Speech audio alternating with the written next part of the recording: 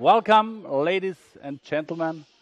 Welcome to this presentation about the topic Internet of Things, cyber physical systems, factory of the future, industry 4.0, but exactly it's a German term, so I will call it Industrie 4.0. Has anybody an idea about one of these terms? Perhaps the most general one is cyber physical systems. What is a cyber physical system?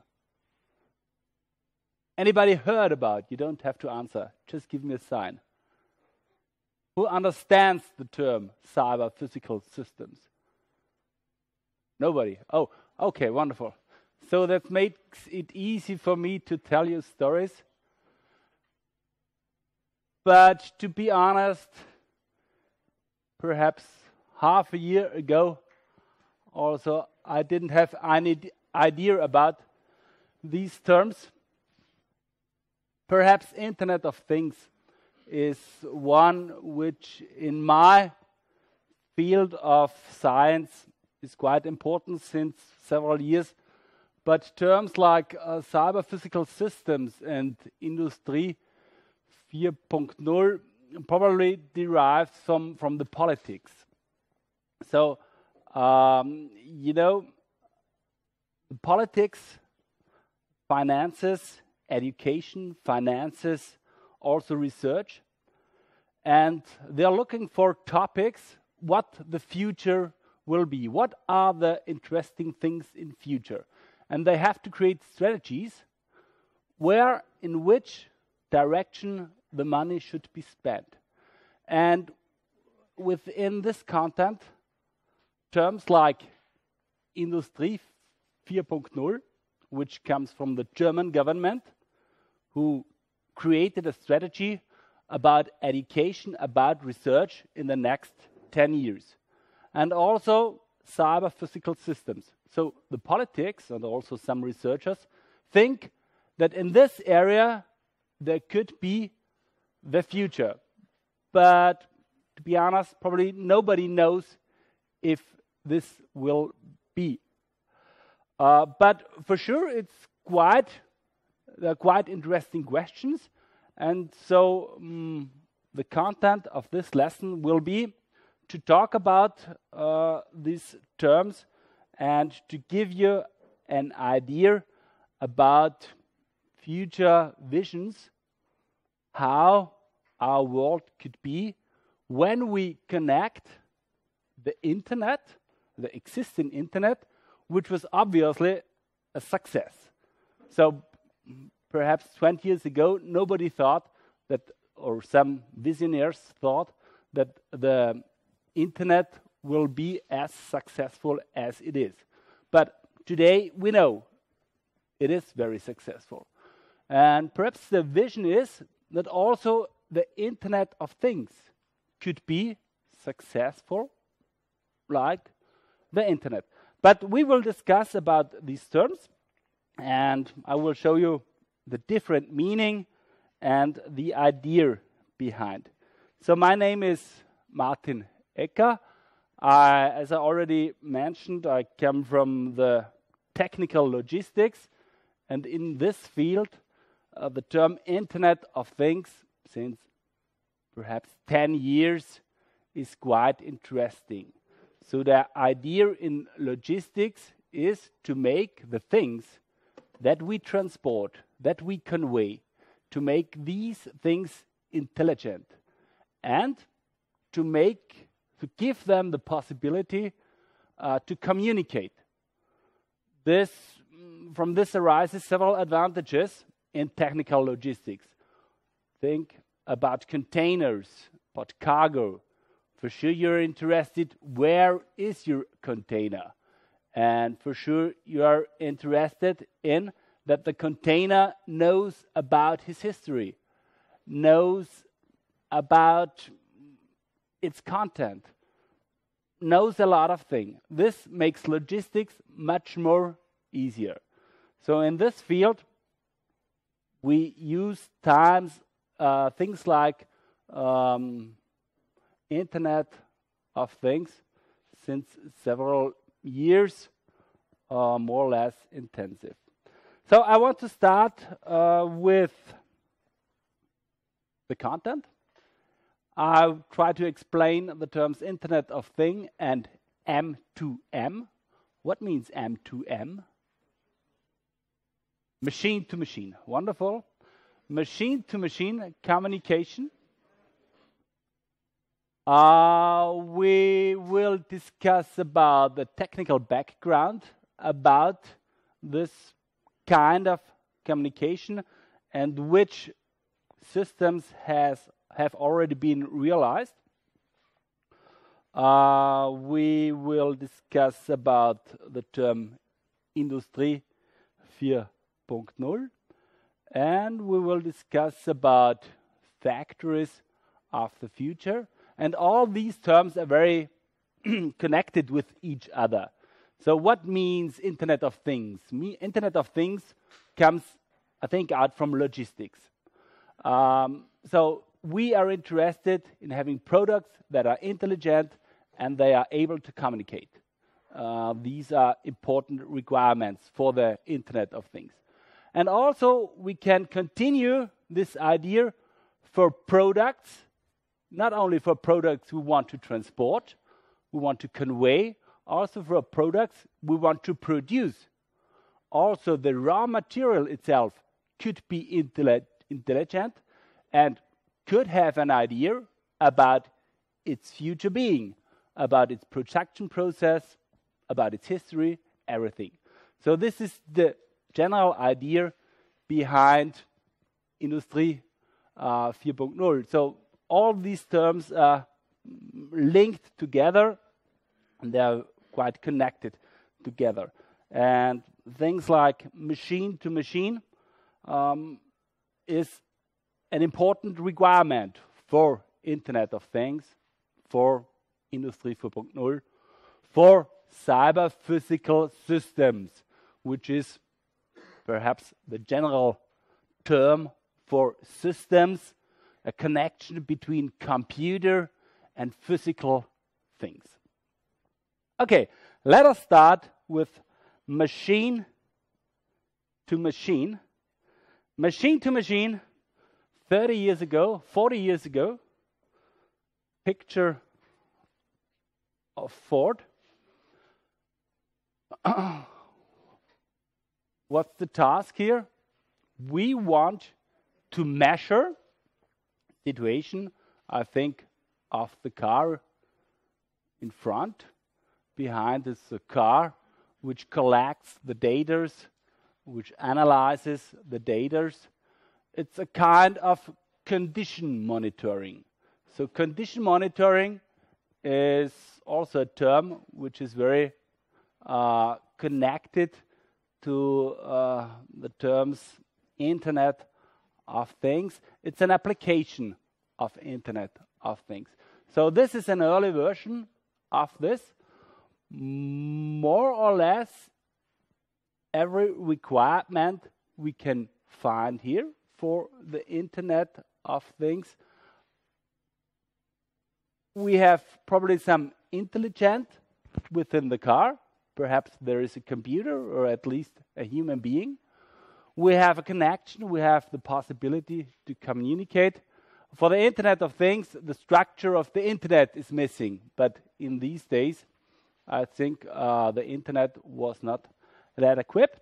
And a modern application of the more or less same situation, but applicable for everyday application, is the idea of communication between two cars in everyday traffic.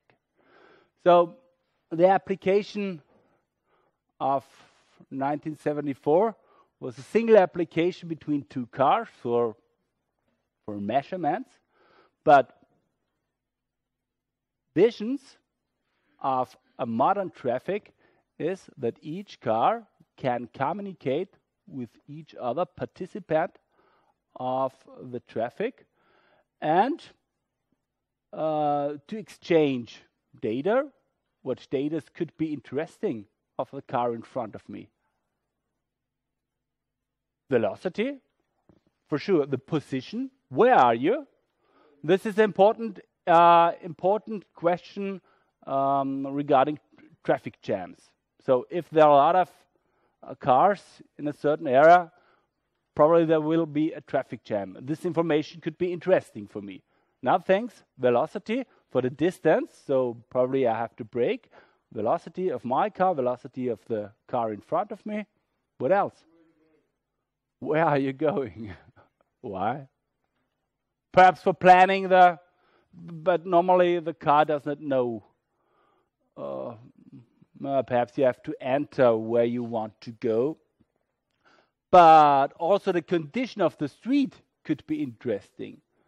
Does the car know about the condition of the street? Yes, because it is equipped, actually a car is equipped with a lot of sensors. We have GPS, we have all the sensors that measure acceleration, that measure the speed of the single. Should I stay on a place? Okay. Sorry. I like to move. Here it's more casual, but here are the information. So that's the problem. Okay.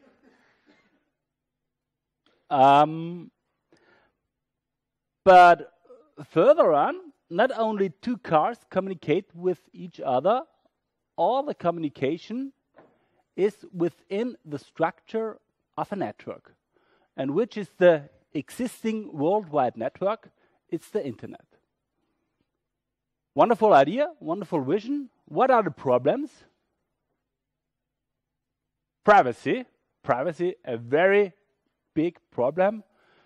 Data security, and also the acceptance of the markets.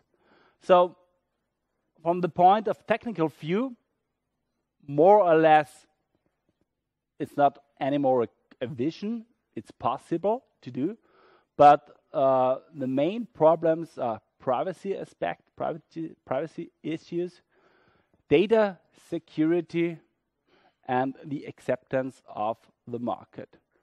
And the consequences, if a car is hacked by a hacker, is much more heavier, it's much more a problem than a normal PC, normal computer. So M2M means a general term regarding the communication between two machines. If only the communication is point to point, like here,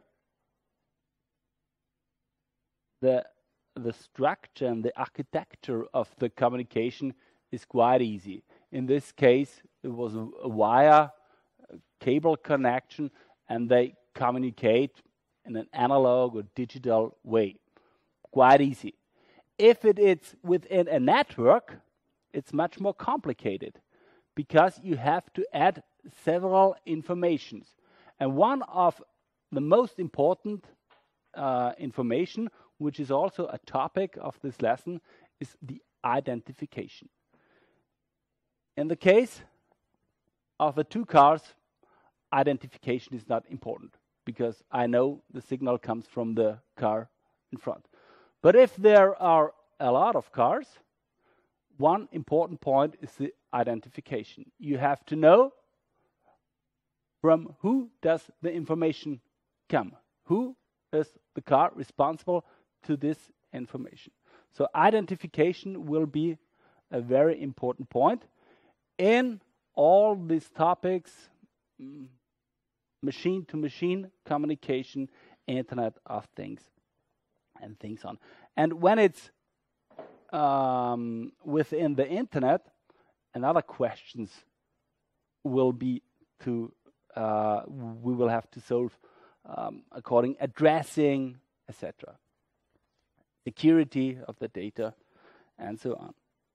But the internet is the infrastructure, and the general architecture of machine-to-machine communication is depicted in this picture. So usually we have not a point-to-point communication. Usually we have the so-called DEP, data endpoint. We have several data endpoints, for example, several cars acting within our traffic. They send the data by the use of a communication service. This could be mobile phones like GSM, GPRS, or other systems like RFID. Who knows GSM? Wonderful. SMS also, I think. It's also a message service.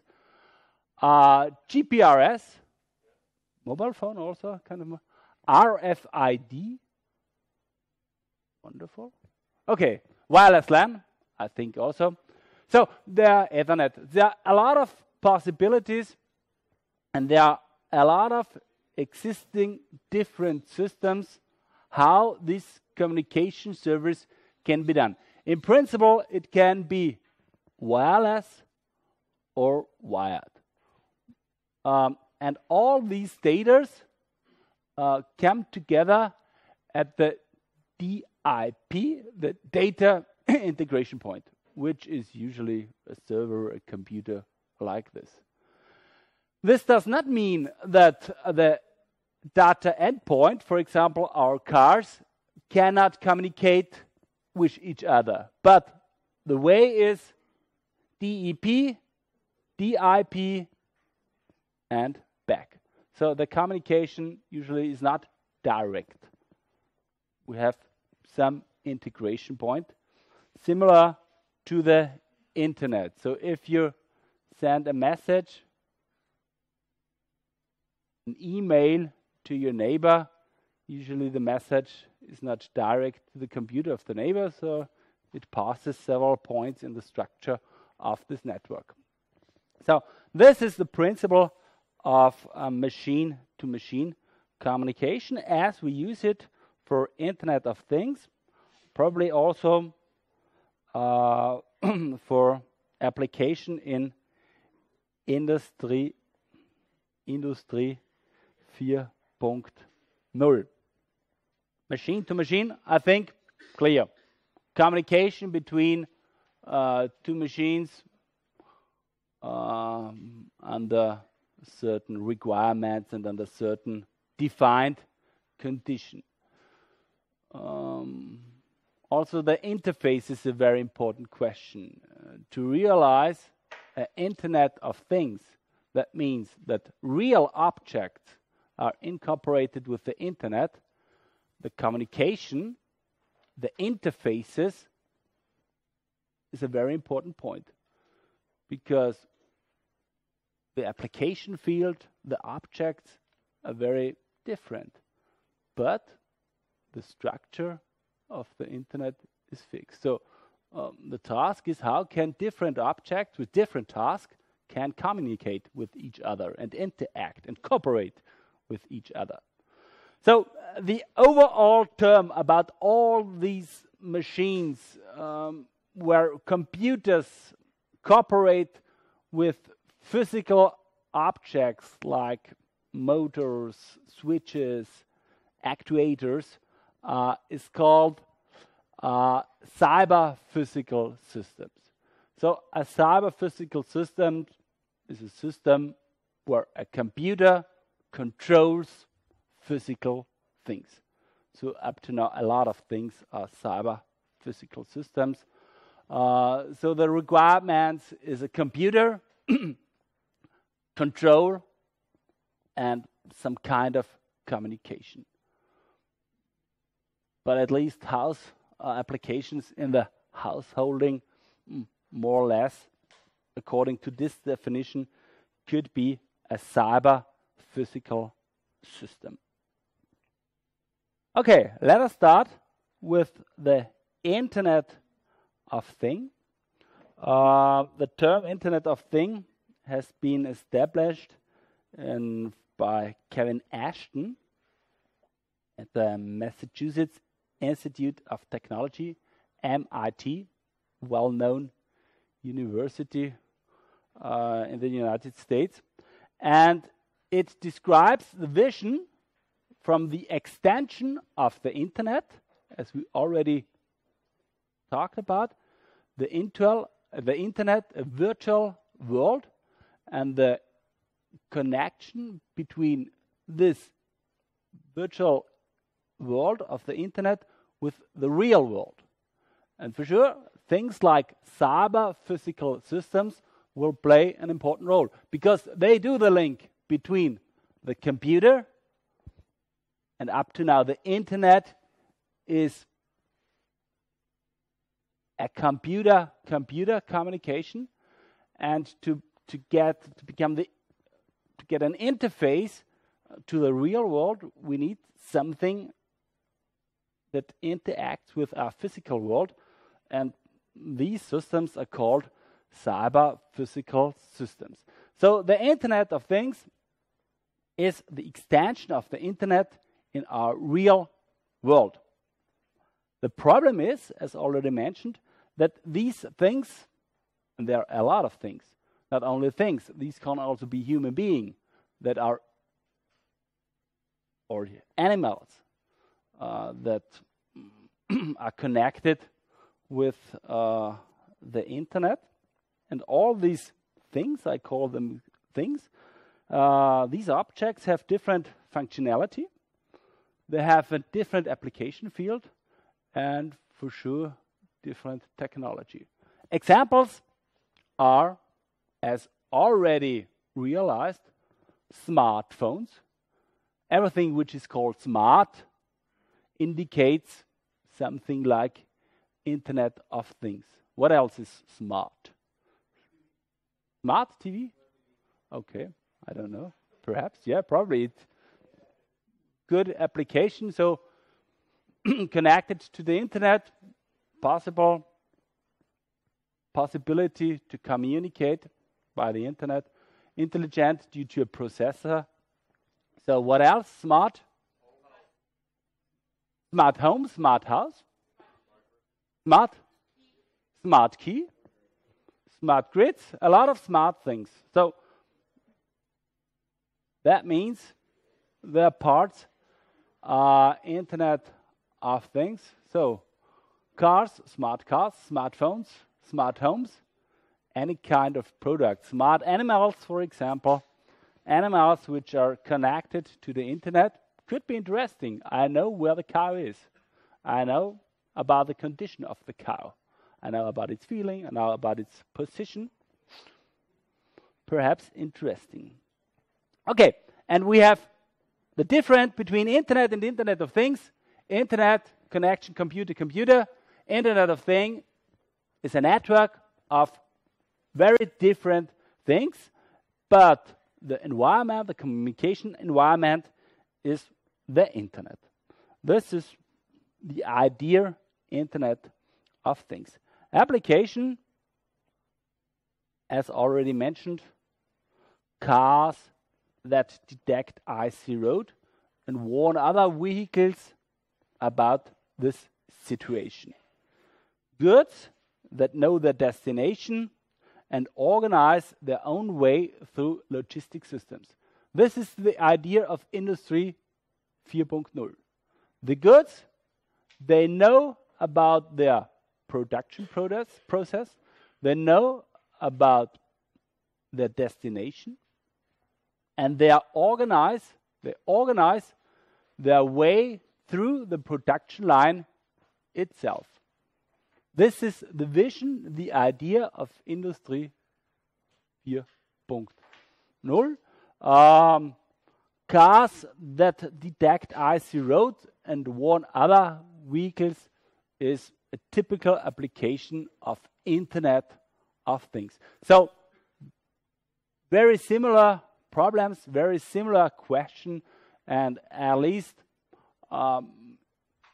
Industrie 4.0 means to use the idea Internet of Things for nearly every product. Up to now, I think Internet of Things will be applied for expensive things like cars, like mobile phones. You need a lot of sensor, you need the possibility to communicate. But the idea of Industry 4.0 is to expand this concept for nearly each product. Also for food, for example. A very good example, food.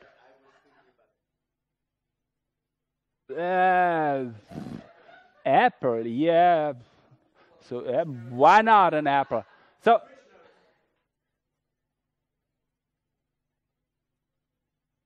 yes, but in this case, the refrigerator should be the intelligent thing. So there are also other possibilities to recognize that there is an apple missing. But at the end of the idea, you're right, the apple has to communicate with the refrigerator, now I'm gone. Buy a new one. But perhaps the apple is not that good example, but a better one is a frozen chicken. So there are a lot of information about this frozen chicken which could be interested for the user and for the whole process line. For example, the history of the temperature, because it's very important for a frozen chicken that the temperature never has been higher than minus 80 degrees. And this is a typical application for Internet of Things to do a condition monitoring and to give this information to the user, to other products, or perhaps it also could warm the refrigerator. Attention, I'm warm. So this is the vision. But probably not that what the politics actually is interested in. The idea is concentrated on the production process. So the idea is to reduce the cost of the production. And the idea is that if the product itself is intelligent and organizes its production process itself, a lot of things could be possible. Even to produce only one piece at the price of a mass production.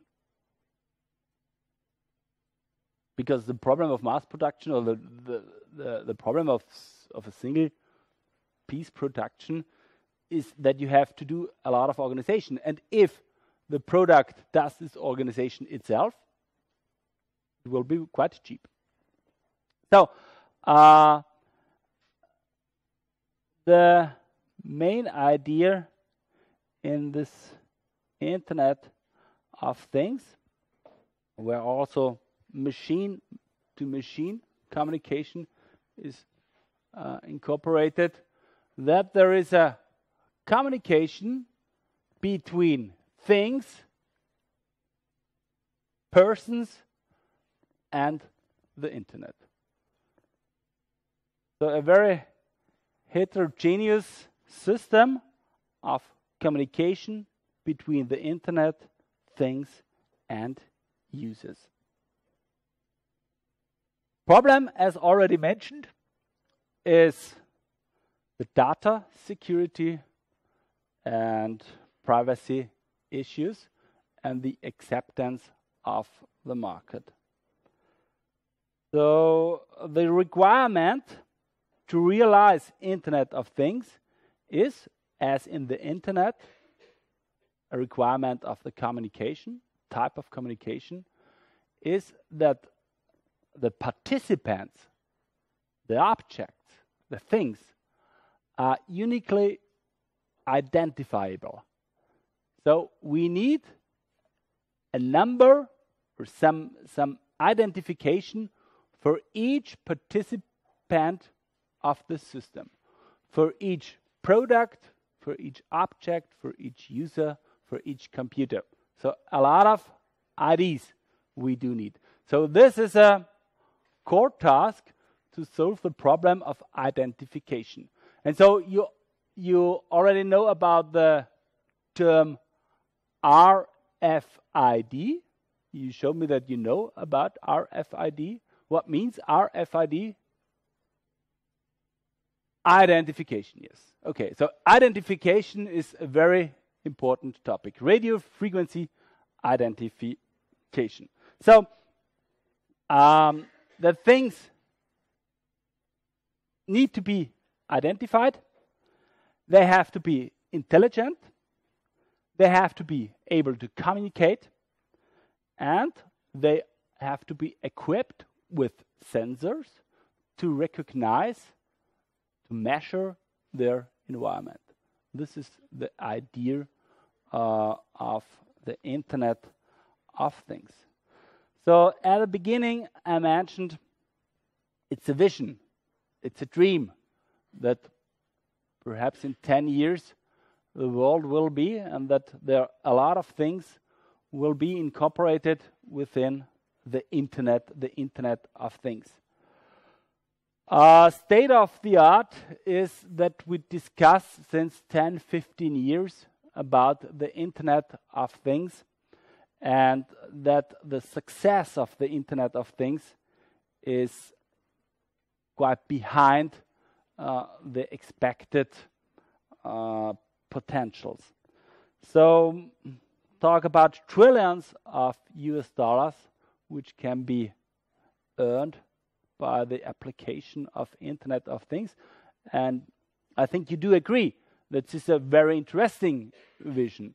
But as already discussed, the problems privacy, data security, and acceptance of the market leads that the expectation, so that we are behind the expectations. So other problems are the different standards. So we need a unique kind of communication. We need one language. We need one protocol for this communication. And we have a variety of different machines and of different things. Acceptance of the user and data securities. But state of the art is that we have some applications. Everything we call smart is more or less an application of Internet of Things. Smartphone, tablets, smart meters in home application. What is a smart meter? What's the idea in home application? So smart meters means that you have a system, for example, that measures your power consumption in your house, and according to your behavior and according to the actual price of the power, the consumption of the power will be regulated. For example, the dishes will be washed when energy is cheap during the night. Or you give the information of your consumption to the provider, to your supplier of the electric power, of the gas power.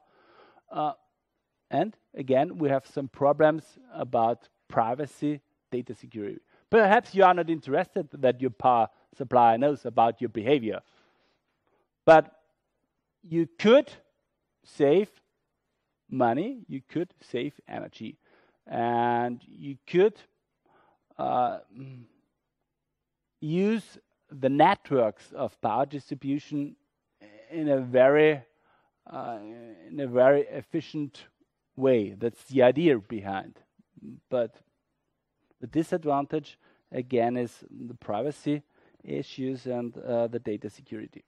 So today, we have about 7.2 billion people and more than 7 billion connections to the internet. So according to this source, we have 10 billion devices which are daily connected to the internet. So mean value, everybody uses at least on the world, not only in our country.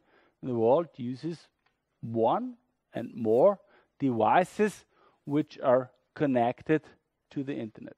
And if the vision that each product is more or less connected to the internet, this number would be explode for sure. So other applications, so tracking services for mail to provide the current position of the package, sport sensors that send the data or the condition of your body to a server, to computer, to your smartphone, Google Glasses. So in some areas, Internet of Things has already been realized. And further application, as already mentioned, is the big idea, which now is very strongly supported by the governments, by politics, is Industrie 4.0. And this is the reason why also we, as teacher, as researcher, have to discuss about these topics, because the politics wants that this topic is dealt with in education, in research, and they spend a lot of money that we researcher do this. So what is the idea of Industry 4.0? Here in a picture we have a thing, an object, which should be produced. Just an example. This thing is quite intelligent. It is equipped with sensors, so it can recognize the environment, like the temperature of the chicken. Or another application is shock, accelerations. So if it falls down, there will happen a shock, strong accelerations. And this is very important information about the history, what happened to the product. So the product, the thing, has an ID. It has sensors, is equipped with sensors to recognize the environment. It's intelligent and it is able to communicate with its environment, in particular with the production process, with the production machine. What could be interesting information? The product knows what to do. The machine, so what to do, some parameters about its temperatures, accelerations. The product knows about its identification, about its ID. And there could come also in the other direction recent information, for example, from the internet to the thing. Perhaps the user now wants to be, my thing should be green. Then the information comes from the internet to the thing. And now the thing knows, oh, I should be green. The communication is between production machine and the thing. And the thing, the production machine itself, again, is coupled or interconnected to the internet. Like product tracking. Where is actually the product? At which machine? At which point of the process? Condition of the product. Is it red or green? Is it hot or cold? Information about. And again, the recent information. Other possibilities are that the thing is directly connected to the internet. Theoretical, possible. But I think tomorrow we will discuss about how this kind of communication physically will be done, and also data security plays an important role. So we try to make possible distances of communication quite short to realize data security. So usually the communication is between the machine and the internet and not directly in terms of Industrie 4.0 between the thing and the internet. Okay. Technical backgrounds. I will explain some technical backgrounds about Internet of Things. One important point is the supply of energy. Where do our intelligent things earn their energy from? So terms like energy harvesting and also the communication we will discuss. Let me start with energy supply, energy harvesting. Now we have our thing. It has to be intelligent. It has to communicate. What else? It has to know about its identification. It has to supply sensors to recognize its environment. Where comes the energy from?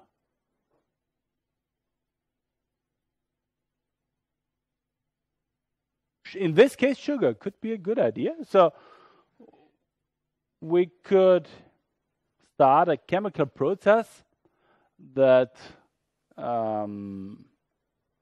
generates electrical energy out from my... Oh, this is sugar-free. Sorry for that. So zero energy. I'm sorry. We could use the pressure. We have a different pressure. So we could use light. We could use a battery. Induction. That's it, yes. So the problem is we need energy. And the battery is a bad idea because there is a limited lifetime of the battery. And after, I don't know, 5 years, 10 years, it won't work anymore. So we need some systems that are able to generate energy. And this is called energy harvesting. Everybody knows what a harvester is? Yeah. To generate energy from the environment. And one popular thing is induction. So usually the thing has no power supply and is not active. It's completely passive. No informations come out of the thing and it isn't able to measure anything. But when it comes in the near of the reader sends, for example, an electromagnetic field, a strong electromagnetic field, and out of this field, the thing is able to harvest energy. This is only one possibility. We also can use other things like listed here, vibration, temperature differences, light would be probably a good solution. Electromagnetic waves, like RF, it's called RF, radio frequency, like RFID. Also RFID gains usually the energy out from inductive field, from electromagnetic fields and pressures. Just 2 minutes before we do a short break, I think. How does it work? Oh, it's too small, huh?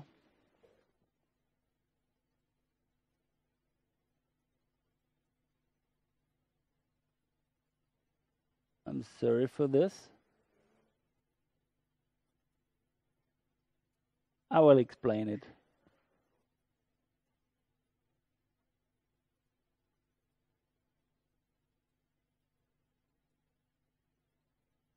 So to realize Internet of Things, we need several systems.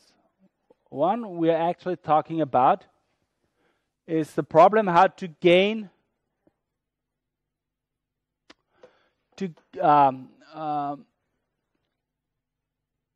energy. We can use solar, vibration, thermal, or the commonly used is RF harvesting out of micro electromagnetic field. This kind of electrical energy has to be adapted and also stored. We need some kind of energy adaptation, kind of voltages, electrical tension, also to store the energy in a battery, in a capacitor, thin film batteries.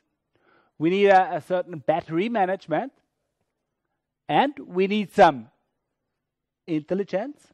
So we need a MCU, a micro control unit. It's a microprocessor, which has to be powered by electrical energy. We also need some energy for the sensors, amplifiers, sensors, and we also need some energy for the communication. So this could be the principle of, they are called tags, smart products which are applied to the this is one, for example. You see? This is a tag. It knows its identification. It's able to communicate. I don't think that it has any sensors, but more or less this fulfills the requirements for Internet of Things. So this barcode. Okay. This about energy supply, energy harvesting. I think we do a short break of about 10 minutes, and then we will discuss about communication, principle of communication.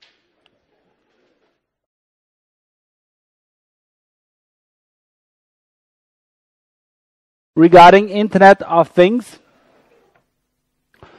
so we talked about energy supply, we talked about energy harvesting. So it's an important requirement that our things, our systems are passive, so that they harvest their energy from the environment. We talked about communication, that communication is a very important point for the realization of Internet of Things. And I want to introduce you into two typical forms of application. One older one, the barcode. It's a very good example because it shows quite easily the problems of data security, of data information, of standardization,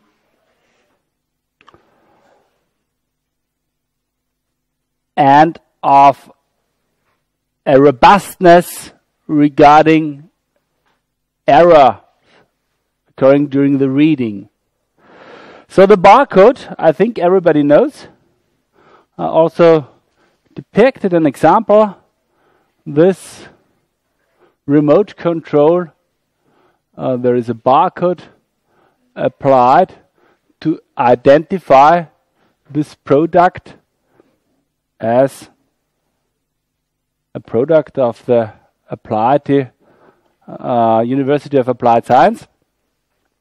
Everybody knows a barcode, short history. What is a barcode? It's an optical, readable representation of data and usually used for identification, which is also very important topic in the connection with Internet of Things.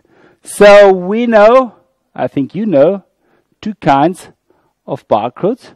The classical one, it's a one-dimensional barcode, 1D barcode. So where is the information? Do you see any information? So usually there are some numbers, some digits below, but this is not the information. It's the digits are the same information which are represented by the bars and spaces of the barcode. But the digits are only that also a human being can read this barcode. If the scanner doesn't work, you have seen at the supermarket, the operator enters these numbers. But the scanner reads the information out of this pattern. And where is the information? Can you read anything? Or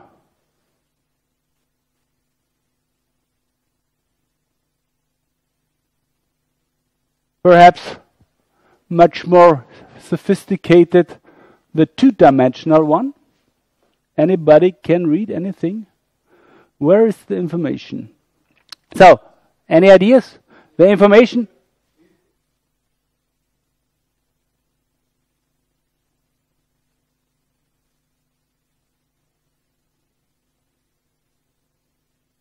Yes?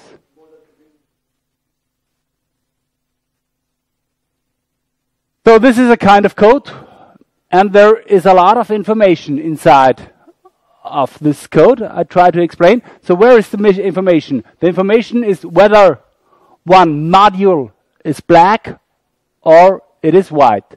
So you have two conditions. One module can be black or can be white.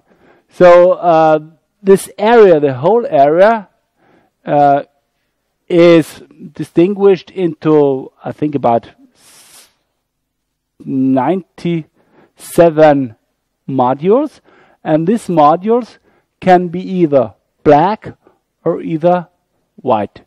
And I will show you afterwards how it works. This is also, as already mentioned, a problem of standardization. It's very important that everybody does it in the same way. And this is also with other things of communication. We only can communicate when we use the same language, when we use in technical things, when we use the same protocol, when we use the same logical levels. And the barcode is a good example to show it how it works in a very, very simple way. You can imagine the protocols of the internet are much more complicated. But everything of the machine-to-machine communication, you need the principles you can find in the barcode. So it's an optical readable code. And the principle is we have a variation of lines and spacing. So I try to, and in this case, we have a two-dimensional code. So what you don't see within the barcode, one digit, we want to, for example, the 2, one digit we want to display consists out of 7 modules.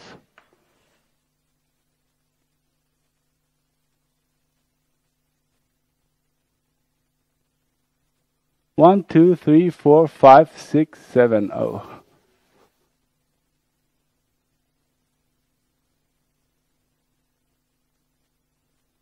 So, and these modules can be black or white. For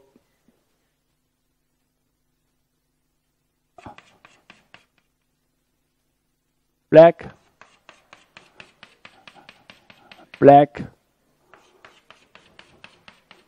white, black, white. I don't know. Just an example.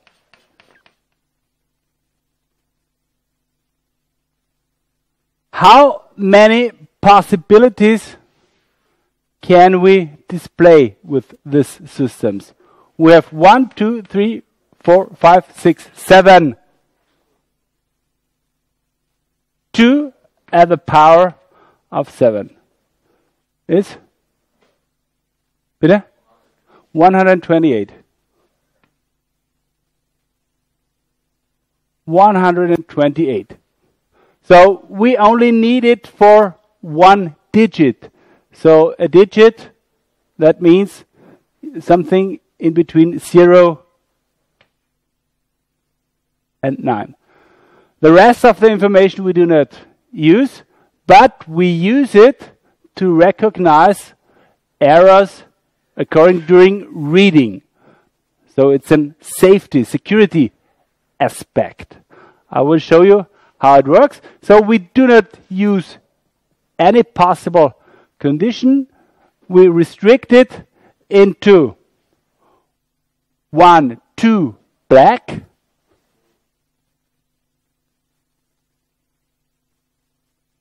and 2 white areas. So this is not possible, but this would be possible.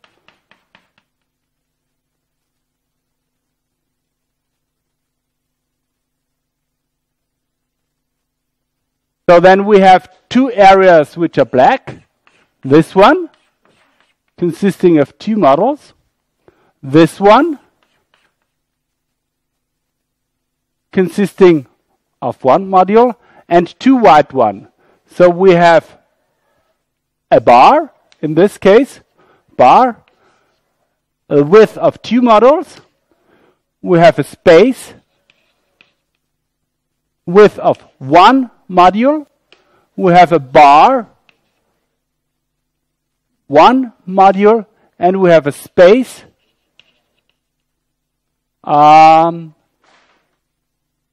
with 3 modules.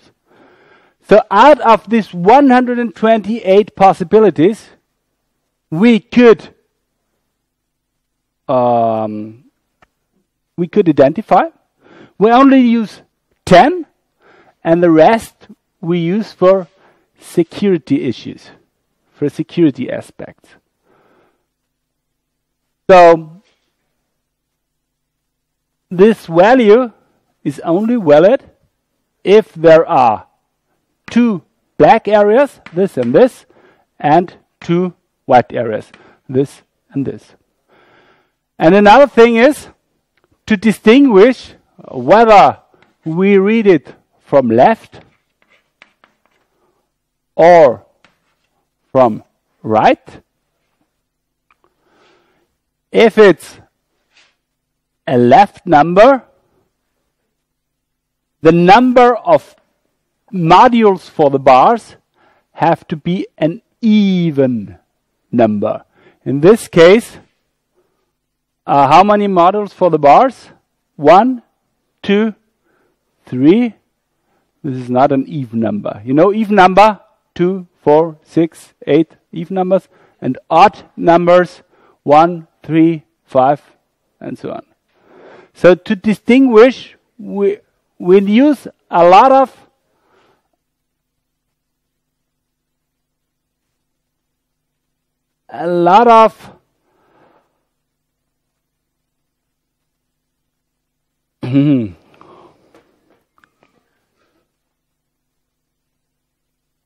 kommt mir nicht in den Sinn.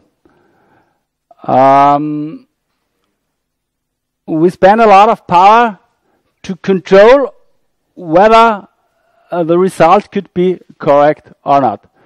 How does this one work? We have a 2D scan. We do not separate it into lines, but we separate it into 2-dimensional fields.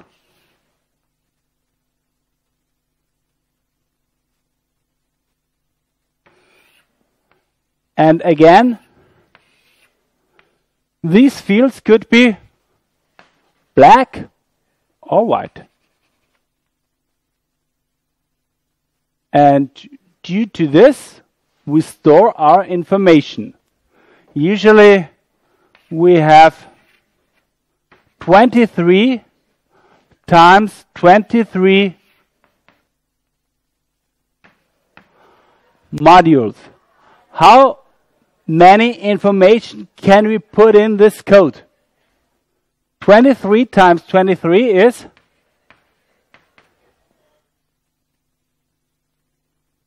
Pardon? 529.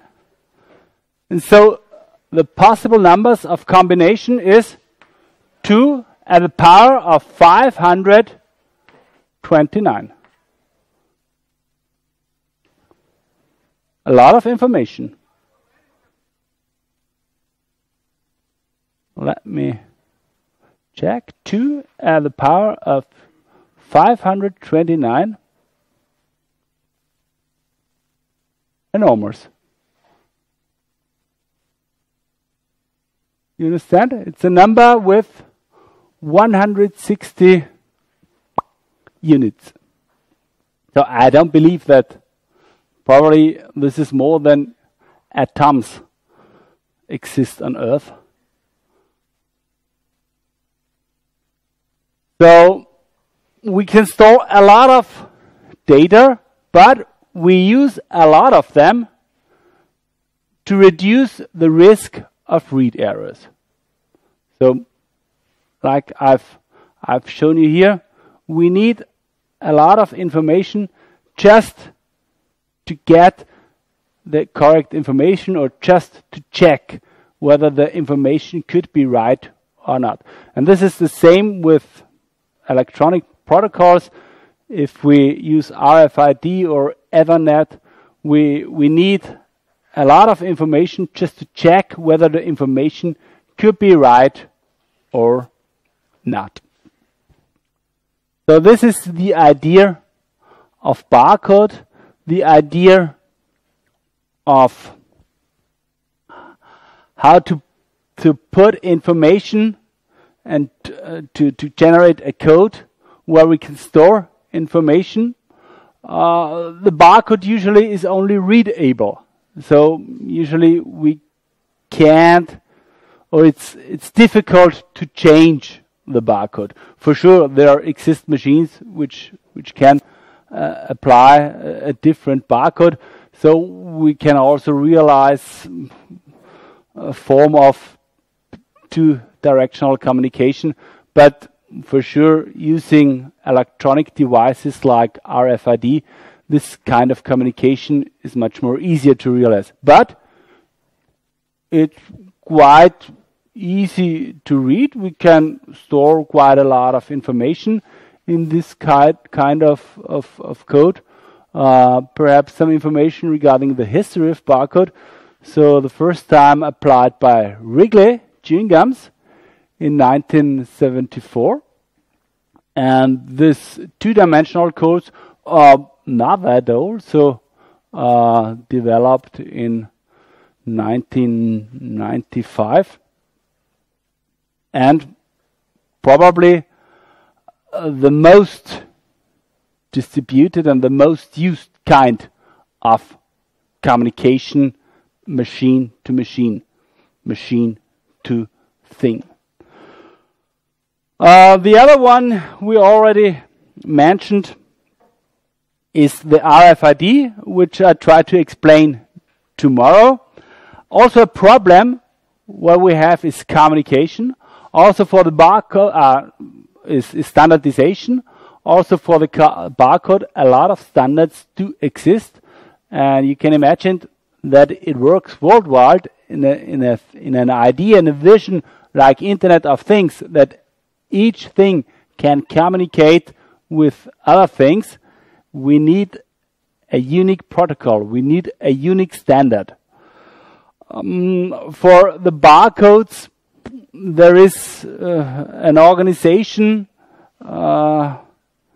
which supplies these barcodes. So when you develop a new product and you want to assign an identification, a barcode for your product, you need an organization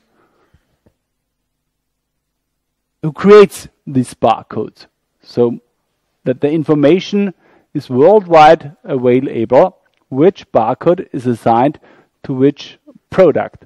For the barcodes, there is an organization, it's a non-profit international organization, which supplies these barcodes. It's called GS1, and this is the symbol for this. But even if there is one single organization, a lot of different barcodes due to different demands had been developed. So I presented the UPC code, the Universal Product Code A, but also BC exists, and a list of different codes. They all look more or less the same, but the number of digits is different, and also the number of coding is different. Here again, it is explained how it works, as I already did. For example, concrete. This was an example invented by me, but each digit is a code assigned 0, 1, 2, 3, 4, 5, 6, 7, 8, 9. But read from left is different than read from the right side. You see, the 0 read from left looks different than the 0 read from the right side. So this is the only possibility, because the scanner does not know whether you come from this or from this side, from above or from which direction you come. So you need a lot of ideas, a lot of energy, a lot of information potential to reduce the risk or to erase the risk of reading errors. Okay. So disadvantage of barcode.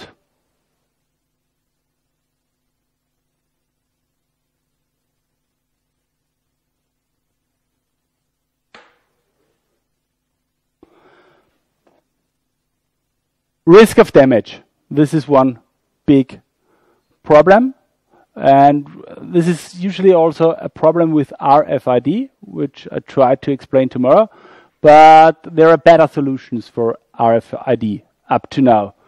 You can hide it. The problem of barcode is you have to be in line with sight. You have to see it. So it's not possible to hide it, because then you can't get any information out of this. But this is, in principle, a risk of damage, for sure. Then another thing we already discussed, it's more or less fixed. So the thing itself usually cannot change its barcode. So the possibilities of communication is quite reduced. Probably it's reduced mainly on identification. So condition monitoring usually is not possible. But for sure it's possible that the production machine changed the barcode, and by this way change the information which should be transformed from machine to another, and which also can contain information about the product itself. And principle, the low storage capacity, or let me say the reduced storage capacity. If we use one particular code, we are limited in the information we can transport.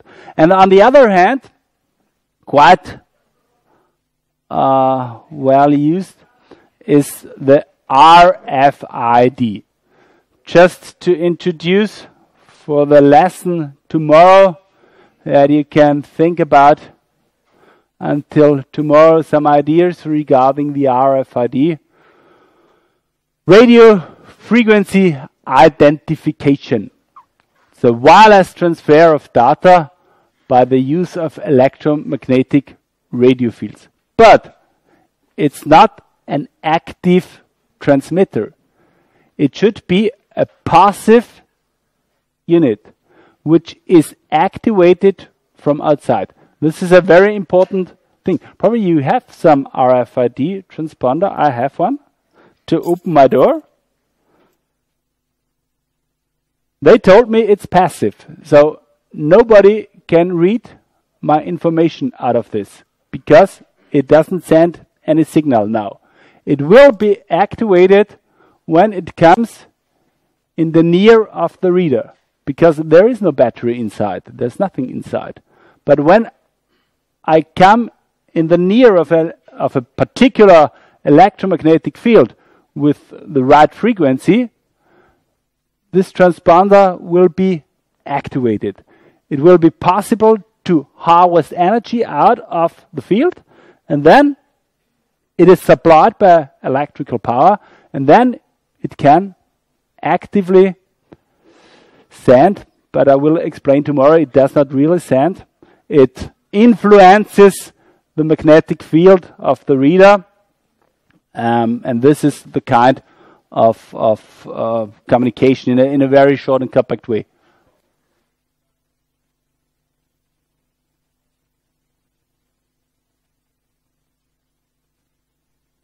Yes, yes.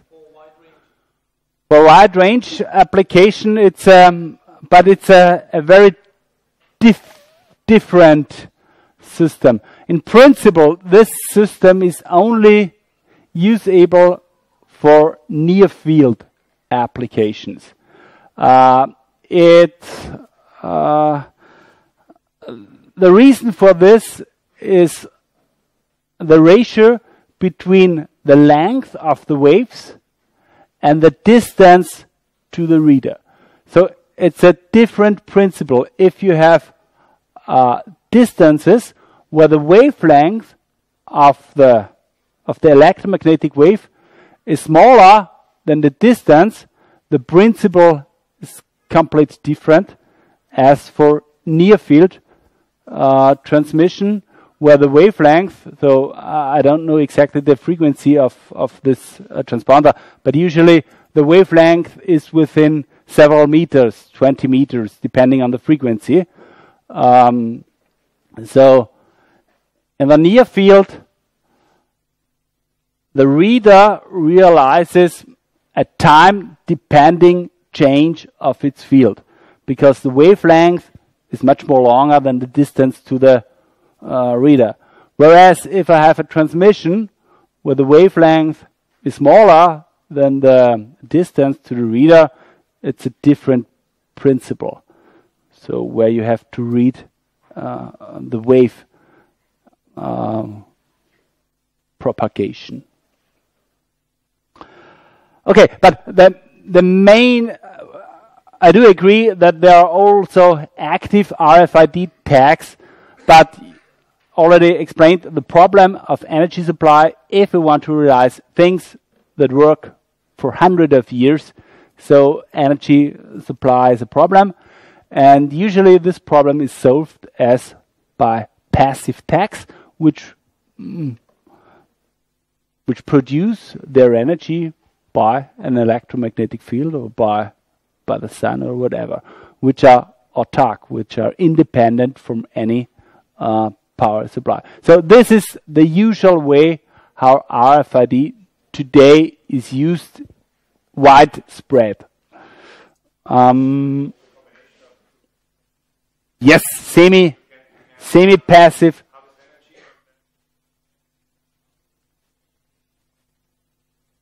Yes. Yes. So these three forms are possible: passive, active, semi-active, or semi-passive, as you want. But as we know it in supermarkets and for key openers or for the cars, usually they are passive.